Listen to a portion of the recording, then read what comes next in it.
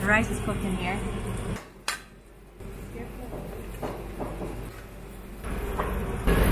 Oh, that lemongrass! Oh my gosh!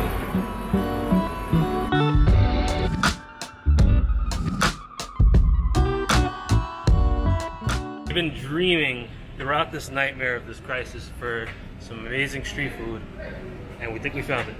We just found it. Man, we just found it, and we are so stuffed with deliciousness. It's amazing. Check it out, guys. In Chinatown, right off this main drag here.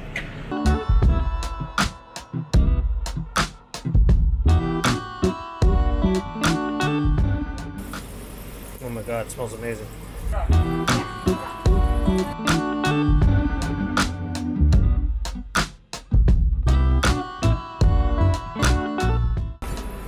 Whoa.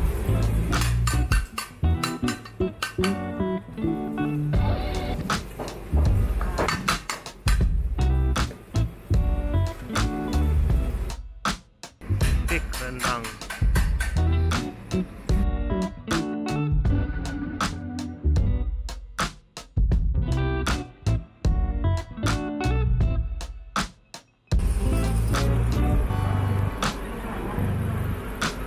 I had to think of a better place for our first eating outside. Just stumbled on the stall. We saw the smoke. That's one of the cardinal rules of eating street food. You follow the smoke. Usually it's gonna lead to good things. This already looks like good things. So try it out. We have the duck rendang here. Oh, it smells good. Wow. So much lemongrass in here.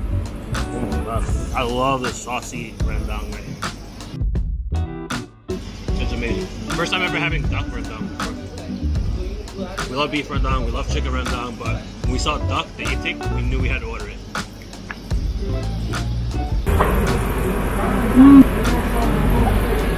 Oh, that lemongrass! Oh my gosh!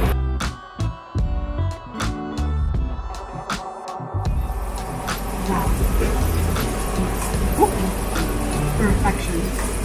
I'm disturbing you. What do you think about the taste? This is so good. Yeah? Lemongrassy. We love lemongrass. No, lemongrass. Sari? Serai. Serai, yes. Yeah, serai. We love serai. It's time to try the lemang. First time trying lemang. So lemang is it's the rice. It's wrapped in leaves here. I'm not sure if they're banana leaves, but they're wrapped in leaves, cooked in the bamboo right here over wood. It smells incredible. You know, rice wrapped in leaves, cooked over wood, always a good thing. Let's try this out. Very sticky. Very coconutty taste. I love the texture. Big fan of sticky rice.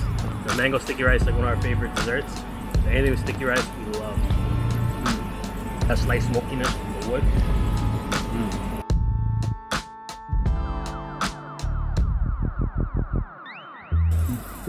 Get even more flavor from that leaf. This bite right here, see the color? The leaf is really embedded onto that rice.